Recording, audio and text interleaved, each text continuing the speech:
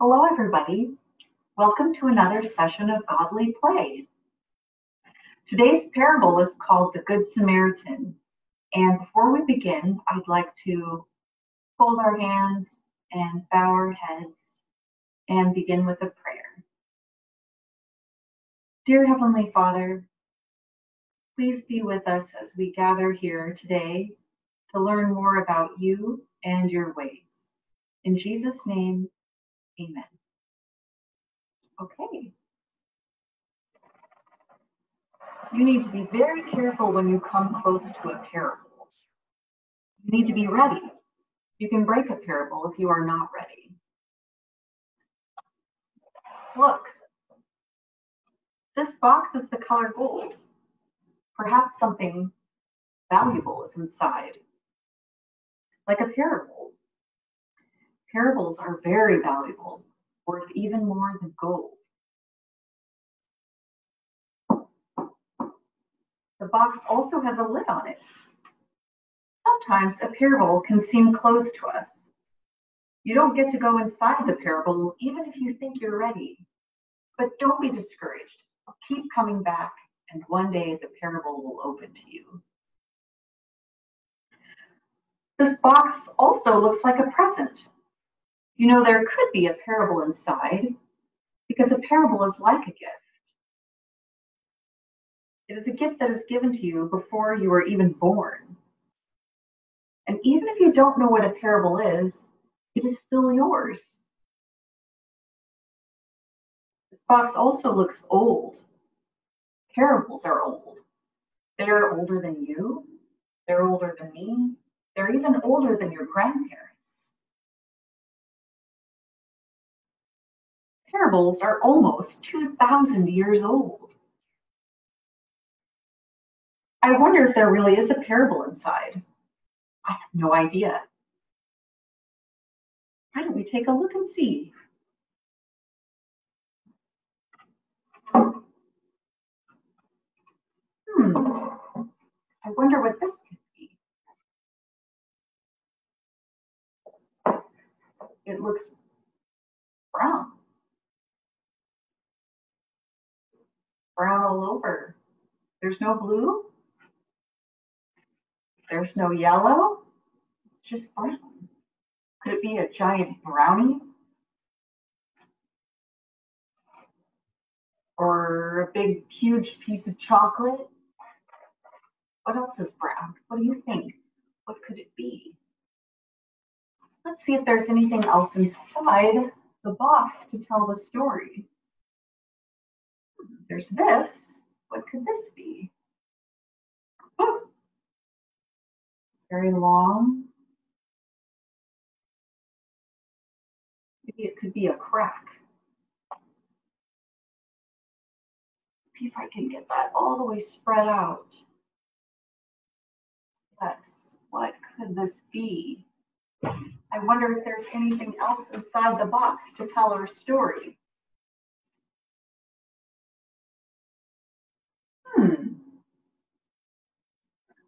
There's this. Oh, I bet you can't see that. I'm going to come closer, show this to you.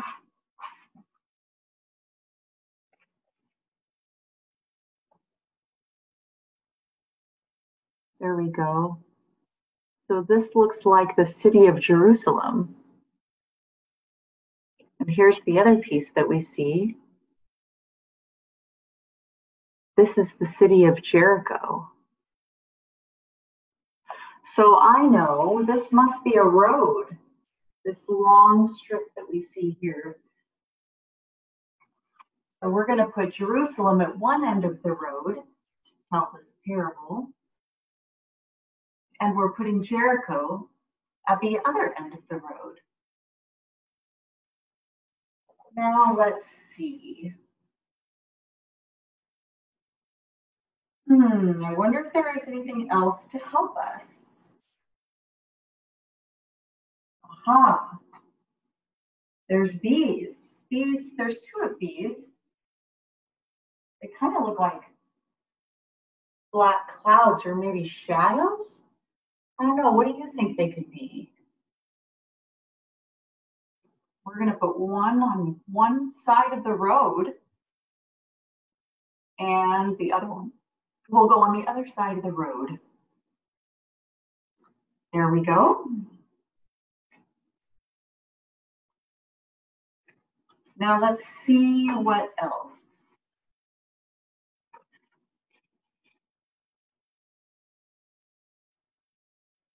Oh, let's see.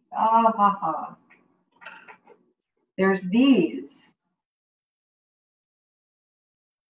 which I know you're going to want to see up close.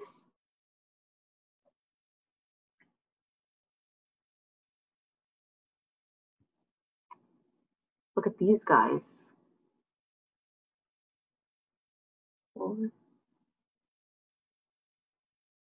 Got bare feet, or is it sandals? Hard to tell. I think this guy has bare feet.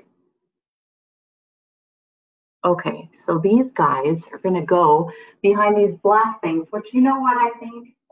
These are rocks. So this guy is going to hide behind this rock, and then this other guy is going to hide behind this other rock. Okay, now I think we're ready to begin our story. So there was once someone who did such amazing things and said such wonderful things that people followed him. And sometimes they asked him questions. And one day a person asked him, "What do you think is the most important thing in life?" And the person that he asked said, "You already know." "That is true, I do. It is to love God and love people just as your neighbors." The person paused a while and thought. And then he asked another question, "But who is my neighbor?" And the person that everyone followed told this parable. There was once someone who went from Jerusalem down to Jericho. As he went along his way, he was attacked by robbers. They hurt him, and they took everything that he had and left him by the side of the road, half dead.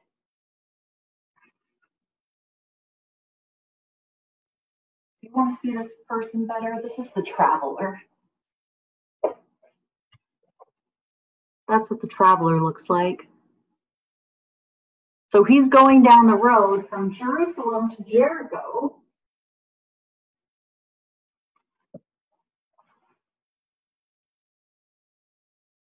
When all of a sudden, out from behind the two rocks, the robbers came and they beat him and they took everything he had and they left him for dead.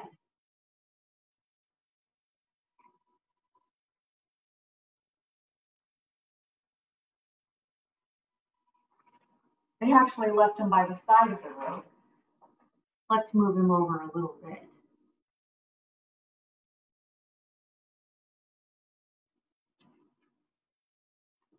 There was also a great priest of the temple who went on the road from Jerusalem to Jericho. And as he went along the way, he came to the place where the traveler had been beaten, everything taken and left for dead. And when the priest came, here's the priest. When he came down the road, he saw the hurt traveler, and he just went around and kept going on his way to Jericho. And then another person came, and this person was a Levite. And now the Levite, he actually, better look at him, he worked for the priest, and he did things like he helped things with the temple and he helped with music. He also was coming down the road from Jerusalem to Jericho. And when he saw the traveler who was beaten and had everything stolen and left for almost dead, he also passed around him and continued to Jericho. Well, then there was a third person who came. Now, this person was a Samarite.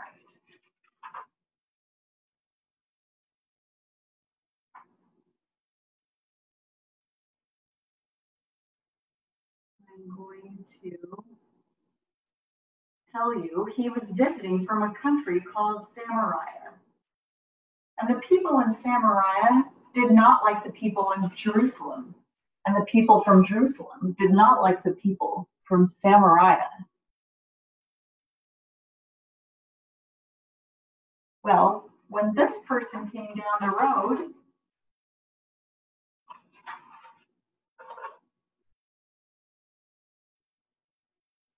he saw the hurt traveler and he put medicine on him. And he gave him his coat to put on. And he then put him on his donkey and he took him to a place where he could spend the night.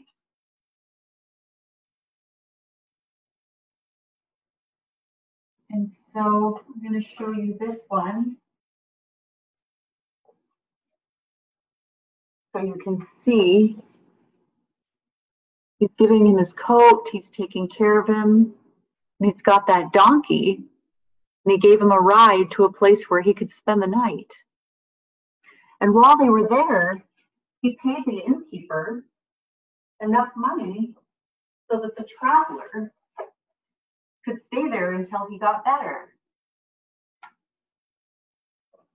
Now I wonder, who is the neighbor to the person who was hurt and had everything stolen and was left by the road half dead? I wonder if it could be, let's see, where's our traveler first of all? Here's our traveler. Who is his neighbor, I wonder? Could it be this robber? Or maybe this robber? Or the Levite? Or the priest? Or was it the samurai who took care of him? And I also wonder,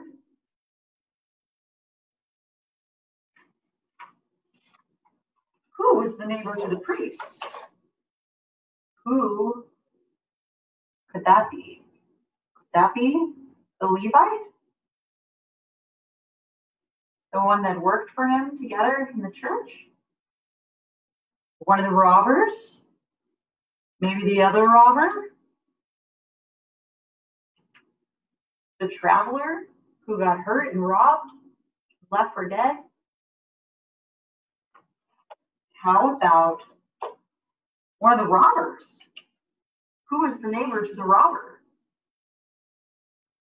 This other robber? The Levite? The priest?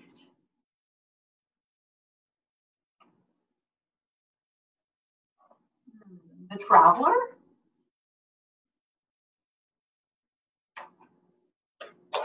Or the Samarite? Let's see, who else? Did the robber? Did the priest? What about the, what about the Samarite? Who is his neighbor? Priest? The Levite? Robber? The other robber? The traveler who was beat up and robbed and left for dead?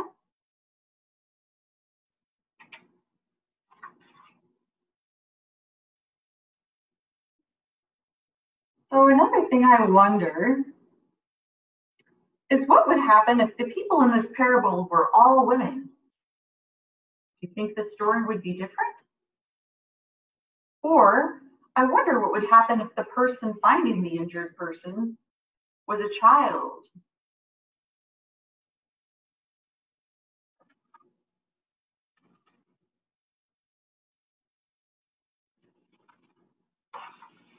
That is the end of the parable. So we are going to put everything back.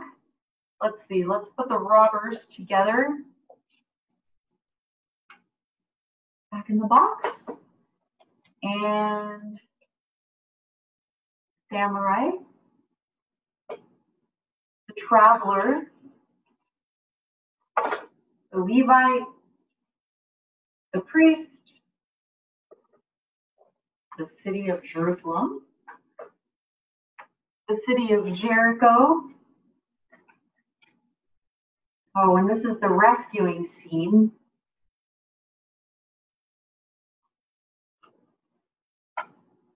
And the rocks go back in the box. And the road goes back in the box.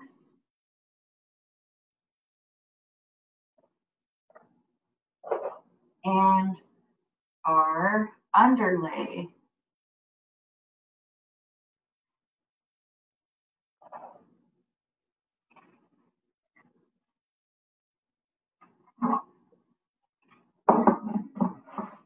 All right, everybody.